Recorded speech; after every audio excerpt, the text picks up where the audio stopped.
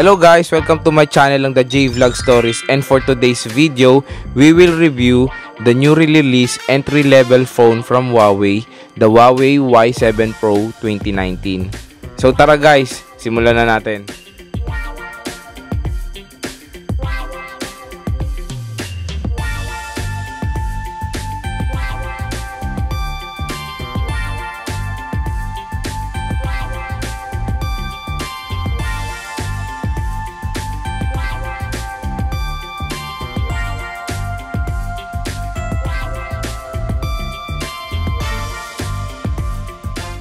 The screen size of the Huawei Y7 Pro 2019 is 6.26 inch HD Plus IPS screen at meron siyang pixel resolution na 1520 by 720 and meron siyang 268 pixels per inch, and makikita rin natin dito sa screen niya na meron siyang dewdrop notch display, and dito sa harap makikita natin yung 16 megapixel front camera niya. And sa taas nun is yung earpiece niya. So makikita natin guys, diba meron siyang notch display. So ina-achieve nila yung edge-to-edge display. Kaso yun nga lang sa baba medyo nakaka-disappoint kasi malaki yung kinain ng space ng logo ng Huawei dun sa baba ng screen niya. So dapat inalisan nila yun para nga ma-achieve yung edge-to-edge display. Pero nilagay nila yung logo nila dun sa harap, dun sa pinakababa ng screen, kaya kumain ng space yun guys, yung logo niya. Dito naman sa likod guys, makikita natin yung reflective back ng Huawei Y7 Pro 2019. Ang disadvantage lang neto guys is madaling magasgasan yung likod neto dahil plastic siya. And guys, makikita natin dito sa likod yung dual camera niya na merong 13 megapixel f1.8 plus 2 megapixel f2.4 with LED flash, at makikita natin dito na yung word na AI. So meron siyang AI scene detection, and dito sa baba makikita natin yung Huawei logo niya.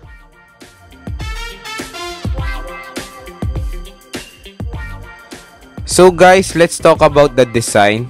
As you can see here guys, sa likod netong Huawei Y7 Pro 2019, very reflective yung likod niya guys, yung back niya. Design wise guys, okay siya. Nagmumukha naman siyang premium looking.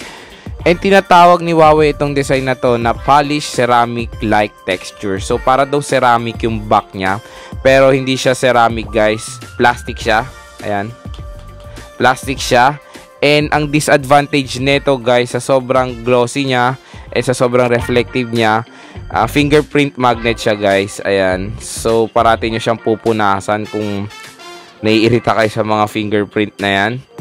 And madali siyang magasgasan guys yung likod nito kasi since plastic siya, madaling magasgasan yung likod niya. So ang magandang gawin nyo dito guys is lagyan nyo agad to ng casing pagkabili nyo para hindi magasgasan yung likod nito. And guys, dito sa mga text niya dito sa likod, naka-emboss siya, so makakapa nyo yung mga lettering nito. Ayan. Dito sa side guys, makikita natin lahat ng physical buttons niya. So makikita natin dito yung power button, tsaka yung volume rocker. Sa kabila guys, nandito naman ng SIM card slot na merong dual SIM at hindi siya hybrid guys, so okay na okay siya. So pwede mo siyang lagyan ng dalawang SIM at isang micro SD card.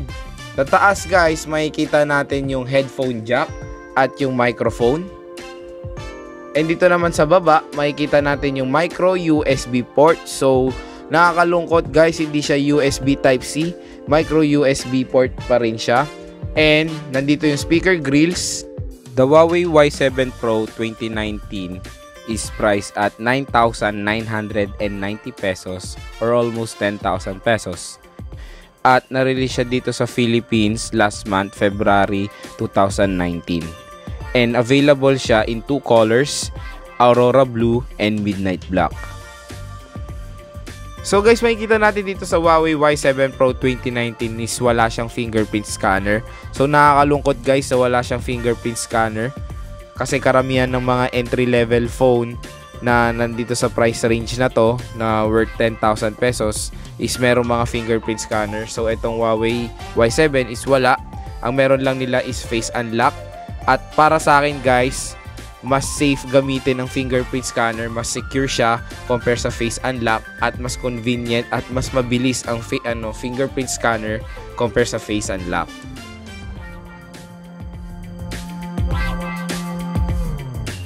Out of the box guys, meron siyang EMUI 8.2 and Android 8.1 Oreo. So hindi pa siya Android Pie guys. Si Huawei Y7 Pro 2019 guys ay merong 1.8 GHz octa-core Qualcomm Snapdragon 450, and ang GPU niya is Adreno 506, and meron siyang 3 GB ang RAM and 32 GB ang internal storage niya. And guys, expandable yung storage niya up to 512 GB via micro SD card. And guys, meron siyang large battery. So ang battery niya guys is 4,000 mAh battery. So sinasabi ni Huawei na meron daw tong AI power saving technology. So mas power efficient daw tong battery nila. So para hindi raw kayo mag-recharge frequently. The Huawei Y7 Pro 2019 guys has a face unlock.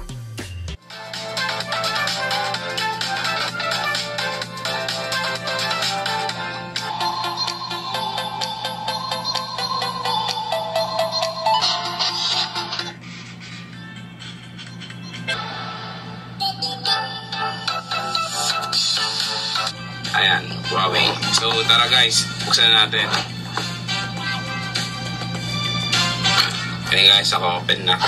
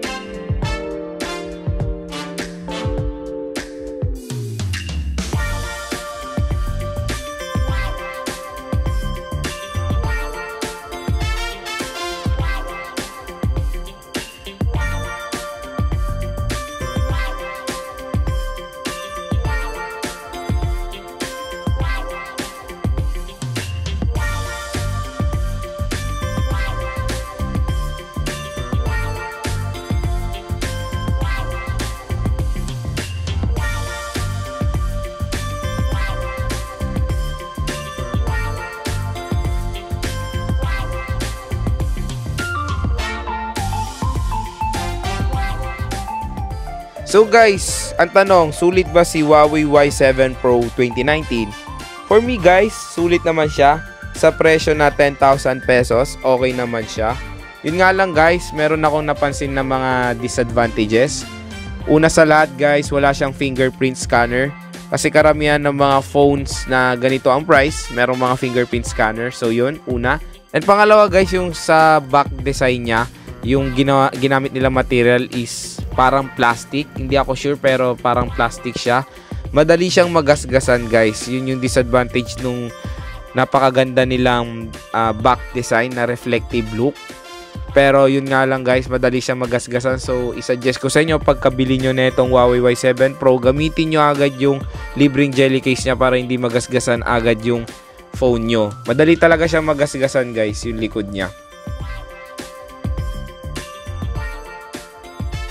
Pangatlo guys, micro USB pa rin yung port niya. So dapat ngayon USB Type-C na siya. So yun, isa rin disadvantage yun, yung micro USB port. And guys, syempre hindi mawawala yung advantages ng phone na to. Una sa lahat guys, yung large battery niya. Meron siyang 4,000 mAh battery. So matagal malobat tong phone na to. Okay to for gaming guys, yung battery niya.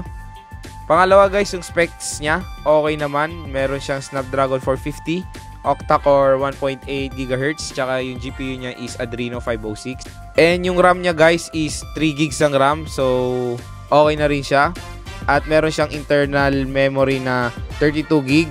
Although na maliit yung 32 GB na internal niya, pero na-expand naman siya up to 512 GB via micro SD card.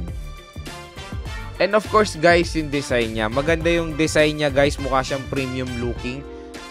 Nakakakuha talaga ng attention ko dito sa phone na to is yung reflective back niya. So yun yung nagustuhan ko sa phone na to, yung reflective back niya. Although, yun nga, yung sinabi ko, madali siya magasgasan, pero okay naman yung design niya. Mukha siyang premium. And guys, syempre, yung camera niya. Malinaw yung camera nito, guys.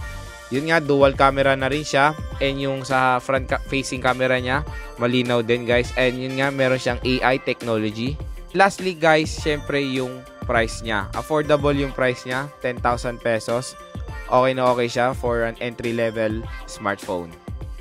So yun guys, doon naman po nagtatapos ang ating video. Kung nagustuhan nyo po yung video, don't forget to like and share. And also subscribe po to my YouTube channel for more upcoming videos. And like me on Facebook at JVlog Stories. At kung gusto nyo po maging updated sa mga aking video, i-click nyo na ang bell icon for notification. Once again, this is Joe from the JVlog Stories and have a great day. Bye!